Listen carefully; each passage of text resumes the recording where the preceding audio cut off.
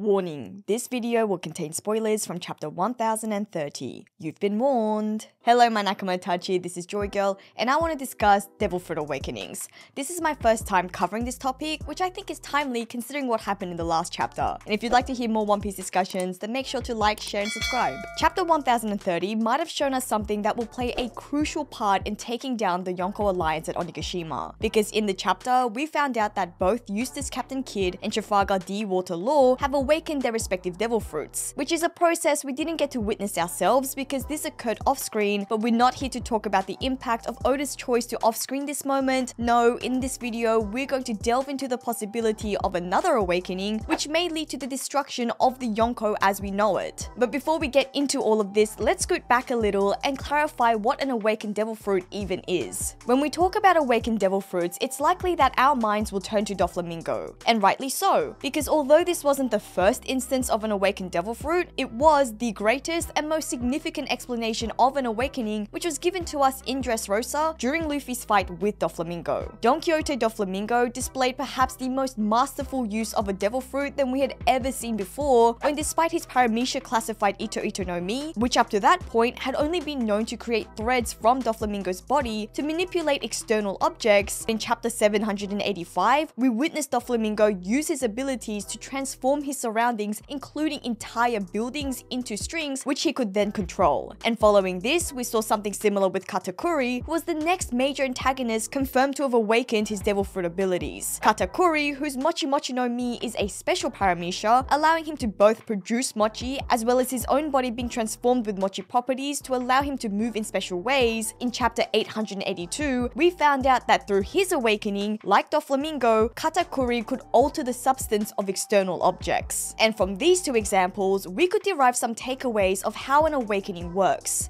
Or at least for Paramecia devil fruits. Paramecia devil fruits are the most difficult type of devil fruits to define or understand how they're categorized. This category of devil fruits seem to be sort of a catch-all, where devil fruits which don't fit into the animal transformation type of the Zoan or the natural element transformation type of Logia find their place in the Paramecia camp. But if we look into Paramecia fruits a little deeper, you could make broad generalizations to say that Paramecia fruits either allow its user to produce something, such as Doflamingo, who could create and manipulate strings, transforms the user's body into something inorganic and not animal related, such as our rubber boy Luffy, and the third, where the user could alter their environment. And this could also take forms in different ways, by affecting a particular area or by affecting other living beings. For example, Corazone's Nagi Nagi no Mi could create an area around him to soundproof, whereas the Toki Toki no Mi sends its user and others forward in time. Now, why was this little explanation necessary?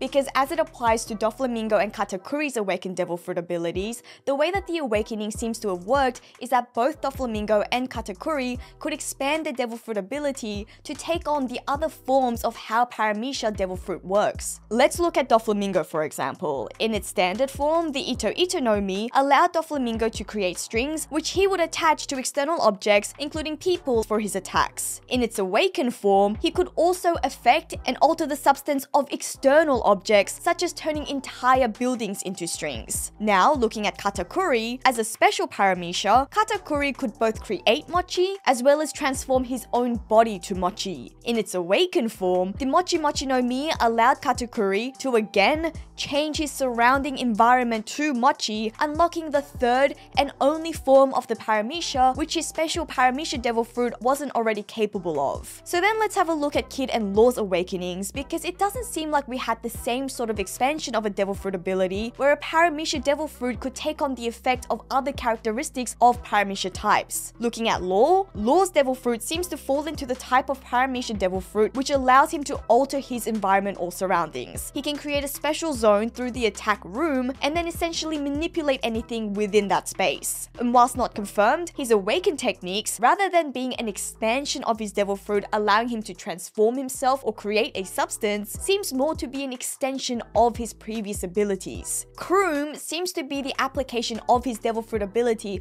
on an external object so that he can create that spatial bubble elsewhere where he can cause havoc. Kid's awakening seems to be even more unclear. With his awaken technique assigned, we saw that Kid can either spark or increase the magnetism of another person, so that rather than manipulating metal to attract them to himself, which is how we've mainly seen him use it, he made Big Mom extremely magnetic to attract a massive load of metal to her. But it's unknown how this was achieved and whether it has to do with increasing the iron within someone's blood, which is how most of us has predicted he would start controlling other people. And if that was the case, that he increases the iron within someone else's body, then it would again mean that Kid's devil fruit has just been an extension and heightening of his devil fruit, which can already alter the external surroundings around him, but moving more into the territory of altering other living beings in his surroundings, as we've seen of other parameshas. But this would still be differentiated from Kid actually transforming himself into a magnet or creating magnetic forces out of thin air. In saying that, we do know that these two supernovas are very inexperienced with their awakened powers, and so not only is this taking an extreme toll on their bodies, but it's also possible that they haven't fully mastered their devil fruit forms, and there could be more to their awakenings. There's also the fact that these two are the first individuals with a paramesha devil fruit of the type where they're able to alter their external surroundings in its original form, as distinguished from Doflamingo and Katakuri, who attained this ability to affect their surroundings through their awakenings. So we could say that the awakening of any paramesha is always to enhance this ability to affect the user's external environment, or that it simply enhances one's use of their devil fruit within the limits of the paramesha types. In any case, these examples can help,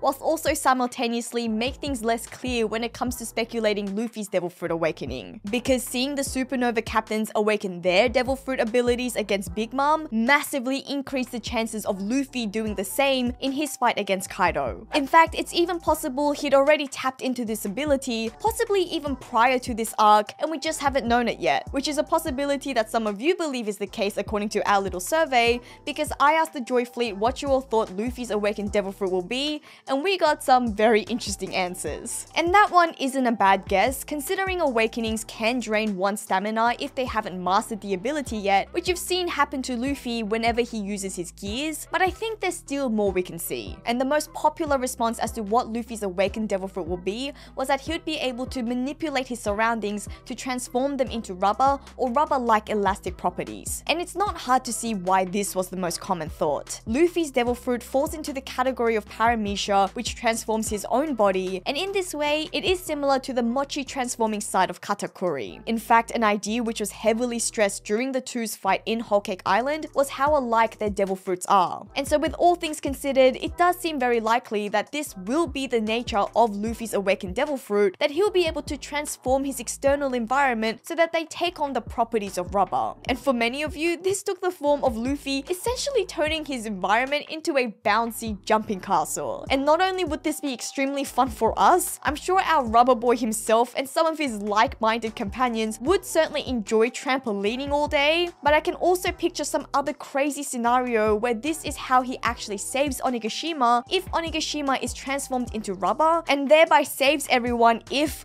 or let's be real, when the island drops onto the flower capital. But let's take the time to see some other responses, because we had plenty of wild ideas. Because altering one's surroundings isn't just limited to the environment and physical objects. As we know, some devil fruit users can alter other individuals by touching them, which is an idea that MLD had, where Luffy, rather than using his ability for an offensive attack, would bolster the defense of his allies by transforming them to rubber so that, like him, they would be more durable. On the flip side, Justin had a similar but opposite thought that Luffy would turn his enemies into rubber, contort their bodies, and then transform them back so that they suffer incredible internal damage. Though I'm inclined to agree that this does seem very dark for our bright, fun-loving rubber boy. We've also had some who see Luffy's awakening to be more of an enhancement of how his devil fruit currently works, in that it will be more to do with how it affects the rubber properties of his own body rather than affecting his surroundings. For example, Pasithius sees Luffy's body become so elastic that it's impregnable from any sort of attack, whether that be haki or swords. Ethams, though agreeing with the majority of Luffy being able to affect his surroundings like Doflamingo, shared a fan theory that Luffy could turn his hair into rubber and create static electricity to use in attacks, which did require me to dive into my scientific knowledge, and I think the way that this would work is that static electricity could be built up within his rubber hair, or wherever really, if it was rubbed hard enough. And though this seems to be inefficient time-wise, it does certainly seem like the goofy scenario that Oda would love to entertain us with, as in the words of Garp's Fist of Love. But whilst we're talking about electrified attacks, Gilbang had a similar idea where Luffy's body would achieve ultimate elasticity so that it could contract and then bounce back to the extent that it would have a sword-like slashing effect or even emit energy beams. And of course, we can't forget the possibility that Luffy has already awakened his devil fruit and we just didn't know it. Because another popular idea I've come across is that Luffy's Gear 4 forms are actually the result of his awakening, especially his Red Hawk attack, which generates flames. Scientifically speaking, rubber can be fire resistant and it takes a tremendous ignition point to make rubber combust into flames. So it is possible that the reason why Luffy can withstand his flames is a result of his ultra rubber form. And given that Luffy has been wiped out on a number of occasions fighting Kaido in his Gear 4 forms, it is possible that he's been suffering the after effects of utilizing his awakened devil fruit attacks, as we were told what would happen to Law and Kid in chapter 1030. Whilst I personally think it's unlikely that Oda would retrospectively explain this to us to be the result of Luffy's awakening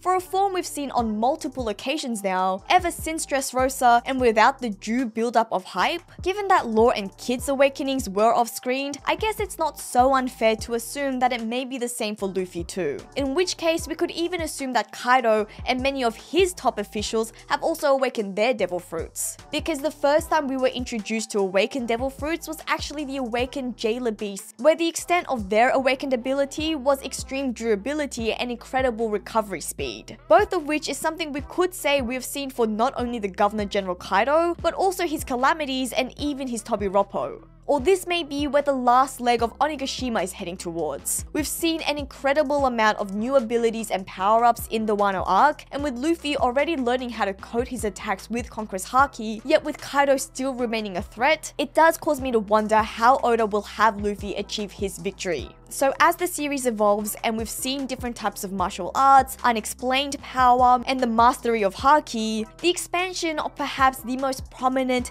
and the first source of power in the series may just be the end of it all. From here on out, this may be how we start to view fights in One Piece. But now that you've heard my thoughts, let me know yours by leaving a comment below. Don't forget to like and share the video, and please do subscribe for more One Piece discussions. You can also join our Joy Fleet Discord server for more One Piece related fun, or even become a Patreon member for more roles and powers within that server. Thank you to our patrons who help support the channel. This is JoyGirl, and I'll see you again soon.